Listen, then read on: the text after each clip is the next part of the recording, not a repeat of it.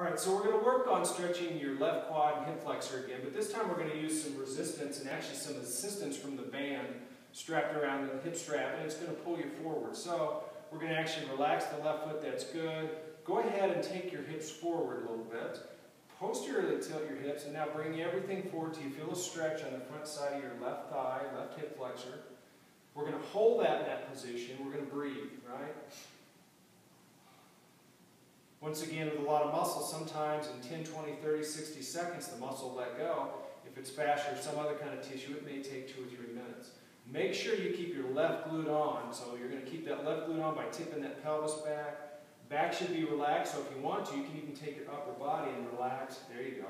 We're not trying to stretch or turn on your back. We're trying to stretch in front of the thigh. Okay? Left glute stays on. Make sure you're breathing in through your nose, out through your mouth. And that band will just help put a little more stretch on the front of that.